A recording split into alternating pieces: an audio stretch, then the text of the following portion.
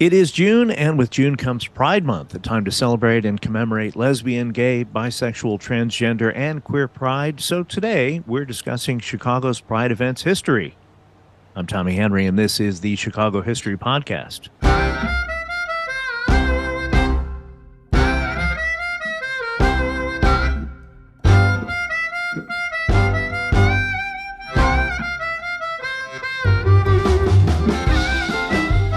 For this episode, I'm joined by Mike McMains. Mike runs Tours with Mike, a Chicago tour operation with a goal of making architecture, design, and history fun and interesting.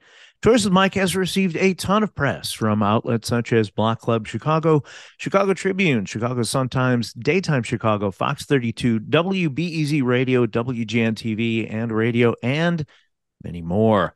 WTTW's Jeffrey Baer said of McMains, he is a tour guide's tour guide, and the Chicago Tribune called his Ugly Buildings tour the local architecture tour that needed to happen. In addition to his Ugly Buildings walking tour, he has an underground Chicago tour, plus Rats, one focused on incredible interiors, architecture's greatest hits, Play Ball, the Wrigleyville tour, and this month, he introduced 3 LGBTQ Stories tours, one for downtown, one for the north side, and a bus tour on Chicago's south side. Mike, welcome. Thanks so much for having me, Tommy. So you've got probably the busiest of busy tours in June. Let's talk about that. Yeah, so I'm really excited to have these offerings. One of the big advantages of having a solo tour company is that I'm very nimble and I can create experiences that I'm excited about. And I didn't really see these stories being shared. So I have 3 different ones focused on LGBTQ stories. And I wanted to highlight that these stories are happening all over the city, not just in North Halsted and Boys Town, which we'll be talking about in a bit, but it's also through downtown and Chicago South Side. So I'm really excited to talk about these very influential cultural leaders and activists and major events and how it's shaped not just the city, but the entire world. Before we talk about Chicago's Pride Week and the Pride Parade, we need to touch briefly on the history of LGBTQ acceptance and rights in Chicago. Many of Chicago's earliest establishments catering to people today called LGBTQ were in the vice districts, especially the South Side levee districts. These bars and taverns weren't necessarily seen as progressive, but in true Chicago form, they were open to making money off people regardless of their persuasions. In the mid-1800s, morality campaigns were becoming prevalent nationwide. In 1851, the City Council of Chicago put in place several laws that would punish any, quote, offense against public morals and decency, end quote. Some of these rules seem pretty straightforward, like the ones prohibiting gambling and public nudity. Some, like the one prohibiting swimming in the river, not so much. One of the ordinances targeted those who, quote, appeared in a dress not belonging to his or her sex or in an indecent or lewd dress, thus making Chicago one of the first cities with a ban on cross-dressing. The fine for this infraction was to be not less than $20 nor exceeding $100. In today's value, that's nearly $800 on the low end to almost $4,000 on the high end. This was far above the usual fine of $5 or about $200 in today's money. According to Gender Crossroads, Representations of Gender Transgressions in Chicago's Press, 1850 to 1920, written by Jennifer Breyer and Ann Parsons in Out in Chicago, LGBT History in the Crossroads, the Chicago Tribune reported hundreds of cases involving gender crossing. Those picking up the daily paper were able to read about men and male-bodied people who dressed and or lived as women, and female-bodied people who dressed and or lived as men. Many of the stories were presented as almost accidental in nature. Someone gets hurt, is taken to the hospital, where the staff discovers something other than they anticipated once the patient was undressed for examination. Later, the stories began to take on a more curious nature, almost a scientific approach. A key figure in Chicago's early LGBTQ activism is Henry Gerber. Born Henry Joseph Dittmar on June 29, 1892 in Bavaria, he changed his name to Henry Gerber after immigrating to the United States, where his family settled in one of Chicago's many German-speaking areas. In 1917, Gerber was briefly committed to a mental institution because of his homosexuality. In 1924, Gerber was living at 1710 North Crilly Court in the Old Town Triangle area, not far from Lincoln Park and the Chicago History Museum. At the time, he was working for the post office. It was here on Crilly Court that Gerber founded the Society for Human Rights, an organization that advocated for the civil rights of homosexuals and is considered the first gay rights society in the United States. Henry Gerber wrote the organization's mission statement and, with the help of a lawyer, filed for its incorporation, listing the address on Crilly Court as its headquarters. Corporation was granted by the city of Chicago in December of 1924. Members of the Society for Human Rights held meetings and lectures on Crilly Court and even published a newsletter called Friendship and Freedom, all in the quest of furthering the discussion about LGBT people. It is thought that the Society for Human Rights never had more than 10 members.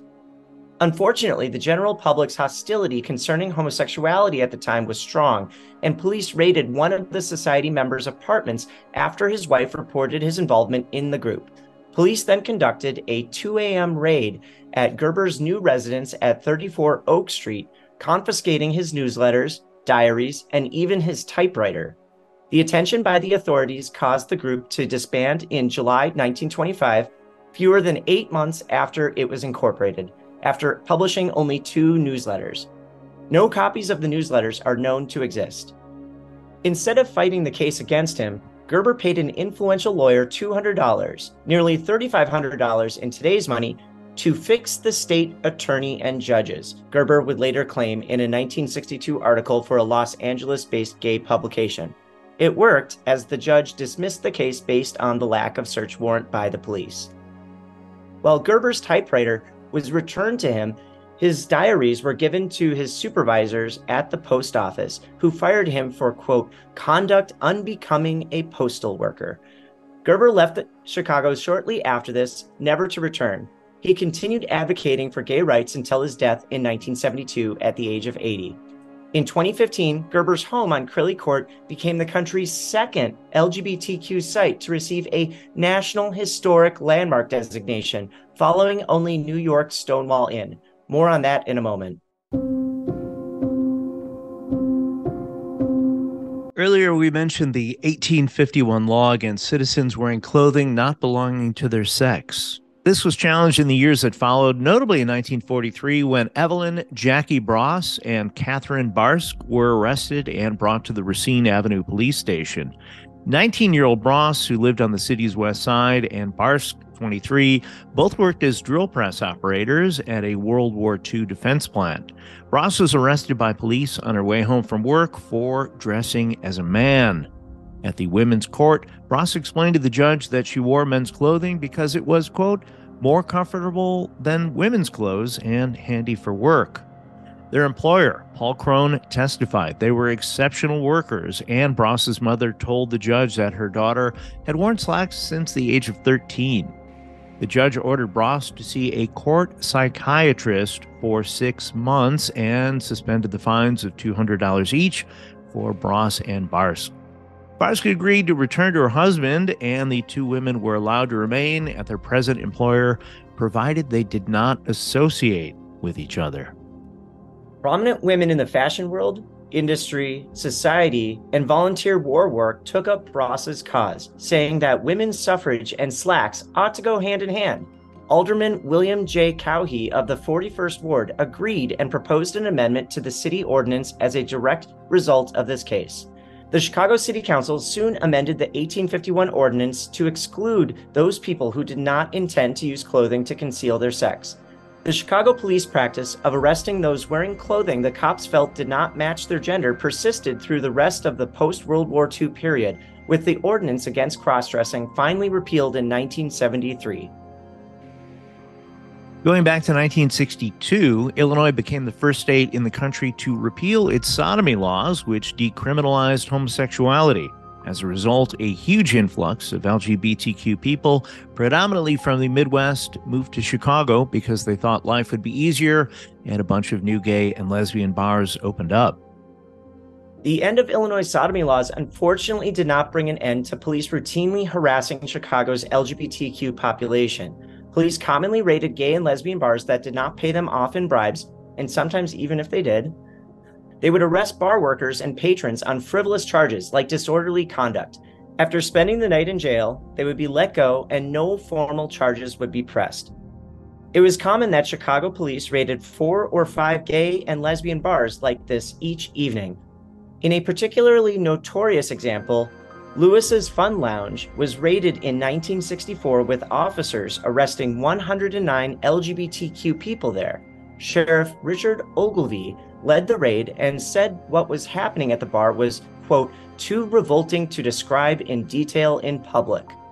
Even though criminal charges were eventually dropped against everyone arrested, their names, professions, and addresses were featured in front-page exposés in the city's newspapers, like the Chicago Tribune and Chicago Sun-Times. This conviction by publicity resulted in these LGBTQ people getting fired from their jobs, abandonment by their friends and families, and even committing suicide. Ogilvie leveraged raids like this one into a tough on crime image and was elected Illinois' governor in 1968. This kind of police harassment of people at gay and lesbian bars was happening all over the country. And in 1969, LGBTQ people fought back in New York's Stonewall Uprising. In the immediate aftermath, LGBTQ activists in many cities around the country began organizing. These national efforts culminated with gay liberation marches commemorating the first anniversary of the Stonewall Uprising on June 28, 1970. Chicago got a jump on everyone by holding the first march nationally the day before.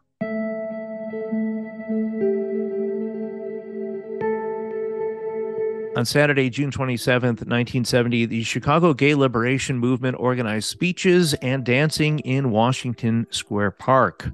The location at which the event was held is as noteworthy as the event itself. Franklin Rosemont wrote of Washington Square in the Encyclopedia of Chicago, Bughouse Square, from Bughouse slang for mental health facilities, is the popular name for Chicago's Washington Square Park, where orators, or soapboxers, held forth on warm weather evenings from the 1910s through the mid-1960s. Located across Walton Street from the Newberry Library, Bughouse Square was the most celebrated outdoor free speech center in the nation and a popular Chicago tourist attraction. In its heyday during the 1920s and 1930s, poets, religionists, and cranks addressed the crowds, but the mainstays were soapboxers from the revolutionary left, especially the industrial workers of the world, the IWW, the Proletarian Party, Revolutionary Workers League, and more ephemeral groups. The bohemian live and let live mentality of the area surrounding Bughouse Square made it a popular place for Chicago's LGBTQ population at the time. After listening to speeches at Bughouse Square, the roughly 150 participants, without a city-sanctioned parade permit, bravely went forward with the country's first gay liberation march down Chicago Avenue to Michigan Avenue and the historic Water Tower Place, then to Randolph Street for more speeches at Daley Plaza. The day's activities ended with a chain dance around the Picasso statue as those participating chanted, "Gay power to gay people." According to an article from the Associated Press, one day later, on Sunday, July 28, 1970, approximately 3,000 people, members of homosexual and freedom groups from the Northeast, marched from New York City's Greenwich Village to a Central Park Gay Inn, the conclusion to the city's Gay Pride Week. Michael Brown, 29, one of the founders of the Gay Liberation Front in New York, was quoted as saying, "We'll never have the freedom and civil rights we deserve as human beings unless we stop hiding in closets and in the shelter of anonymity. The march is an affirmation and declaration of our new pride." On the same day, on the other side of the country, police estimated 400 people marched down Hollywood Boulevard alongside a makeshift float and python. That event sponsors said upwards of 1,200 supporters participated in the mile-long parade. The West Coast Parade was sponsored by a group called Christopher Street West, named after the street on which the Stonewall Clash occurred in New York City that year before. Variations of the same news report contain headlines such as "Homosexuals Hold Parade" from the News Press from Fort Myers, Florida. In that one, the writer explained gay is the word homosexuals use to describe themselves, and that, quote, light in spirit and marked by much cavorting and prancing, the march and rally were devoid of incident, end quote. Days later, at a 4th of July parade in Provincetown, Massachusetts, 150 members of the Gay Liberation Front marched a few feet behind the traditional Independence Day parade through that city's downtown area. Throughout the early years of the Pride parades, attendance hovered at roughly 3,000 watchers per year here in Chicago, jumping to approximately 10,000 by 1978. By the early 1980s, it was nearly 30,000.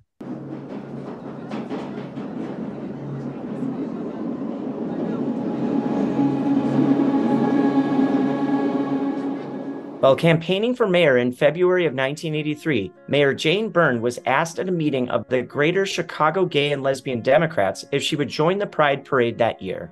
Byrne answered in the affirmative, causing the audience to respond with what the Chicago Tribune called a, quote, raucous ovation. The crowd began shouting, "We want Jane," and 4 more years. In front of the crowd of roughly 400 people at St. Sebastian School at 810 West Wellington, Byrne said, quote, "I will go on fighting, not only for all Chicago, but for all types of Chicagoans." While all 3 major Democratic mayoral contenders were invited to speak, only Byrne showed. Al Raby, the campaign manager for Harold Washington, spoke on behalf of his candidate, and State Senator Don Clark Netsch attended on behalf of State Attorney Richard Daley. After the speeches, the group voted 90-19 to endorse Byrne for mayor.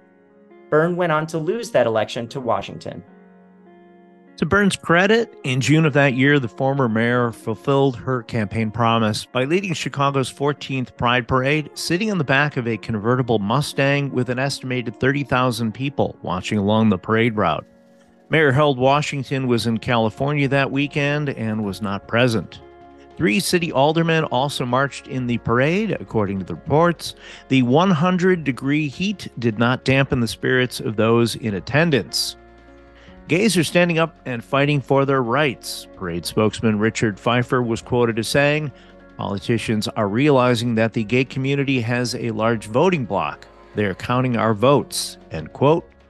According to a news report, one parade participant, a loop attorney named Ron Eaman, said the parade was important in showing young homosexuals the wide range of options available to them. Quote, "I think it's very important for the professional gays to be visible," said Eaman. "Young people are losing sight of their goals. They need to be inspired that they are capable as gays and professionals to fit into the community."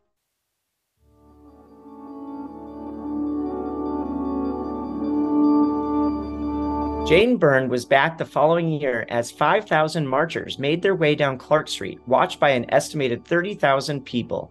Then State's Attorney Richard M. Daley sent his lawmobile to be part of the parade. I have no idea what Daley's lawmobile was, but it sounds amazing. Although he never marched in the Pride Parade, Mayor Harold Washington, the city's first African-American mayor, headlined a Lincoln Park rally in July 1984 that called for a reintroduction of a sexual orientation non-discrimination ordinance that activists and supportive city council members had been trying to enact since 1973. According to the Chicago LGBT Hall of Fame, which inducted Washington posthumously in 2007, it was this rally that sparked a renewed campaign by LGBT activists to get the ordinance passed. To highlight his effort, Washington spoke at the annual rally following the Pride Parade in every subsequent year that he served in office. The ordinance, unofficially but widely known as the Human Rights Ordinance, was finally enacted in 1988 and stands as a testament to Washington's vision of equal rights for all Chicagoans. 1989 saw a first for the city when Richard M. Daley became the first Chicago mayor to participate in the annual Gay and Lesbian Pride Parade held June 25th of that year. Tommy, wait, I thought you said Jane Byrne was the first mayor to participate in the parade. See, I had to look this up as well because it was confusing. Although Jane Byrne rode in the parade after she was no longer mayor and Harold Washington spoke at post-parade events, Richard M. Daley was the first mayor to ride in the parade while in office. He rode in a shiny 1956 aqua-colored Thunderbird convertible for his ride near the front of the parade. Daley told reporters, quote, "I think the parade means a lot to the gay and lesbian community, and it means a lot to Chicago. It shows a community spirit," end quote. Mayor Daley reportedly received cheers from many of the thousands of those who lined up along the 2-mile route on the north side. Chicago is also home to the Gerber Hart Library and Archives in the Rogers Park neighborhood, named for the previously discussed Henry Gerber and Pearl M. Hart, an attorney who fought for the rights of gays and lesbians. According to the Chicago LGBT Hall of Fame, which inducted Hart posthumously in 1992, Hart was the first woman lawyer to be appointed as public defender in the Morals Court and maintained an acquittal record of over 90%. A consistent feminist, she and her 2 associates made their libraries, advice, and quiet study room available to women law students.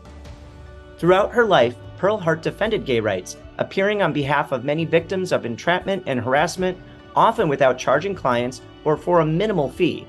She worked for anti-entrapment laws and the right to privacy.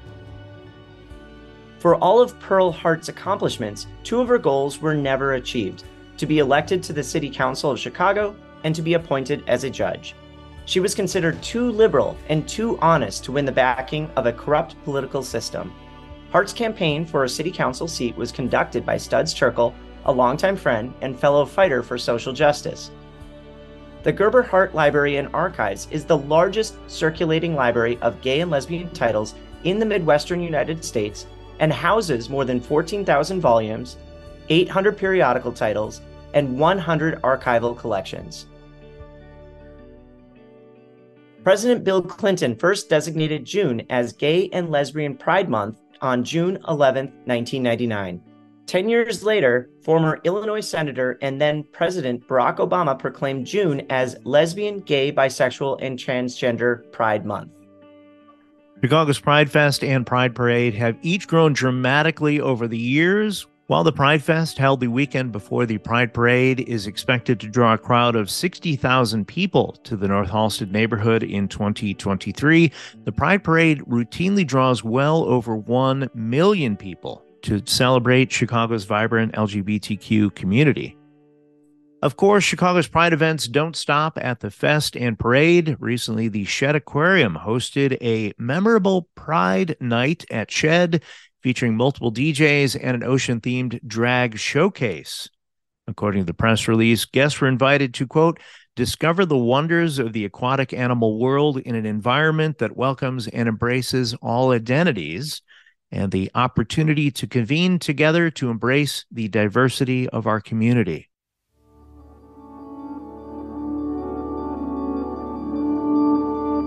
Anyone following the news is likely aware that the rights of the LGBT community are under attack. As of this writing, the American Civil Liberties Union is currently tracking 491 anti-LGBTQ bills in the U.S. Most of these bills are specifically targeting transgender people's bodily autonomy, access to medical care, where they feel comfortable using the restroom, and how they present themselves in public. While many states, including Illinois, California, New York, and Wisconsin, reflect 0 bills pending, many states, like Florida and Tennessee, are making LGBTQ discrimination a new part of their state law. Amongst June's Pride Month celebrations in Chicago and across the country, there is a renewed urgency to fight for LGBTQ equality.